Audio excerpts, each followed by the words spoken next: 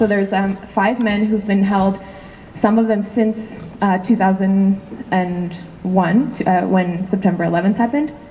And my friend Madeline, who's been doing the research for this film, has said that the scariest thing has been trying to understand the security certificates, because they are written in such a way that it makes it sort of like Faith was talking about Bill C51, really vague, and so a lot can be done, I guess, by lawyers with that to help people. I feel a little like I don't know what I'm talking about, so I felt shy to come up, but then I thought, well, if we have to like speak, and even if we're not experts, and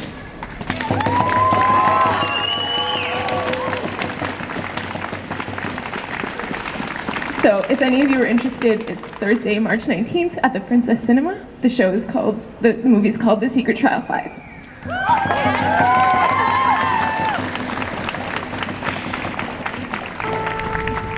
The courage in this group is wonderful. Thank you so much, everybody, not just the speakers, but everybody who was present.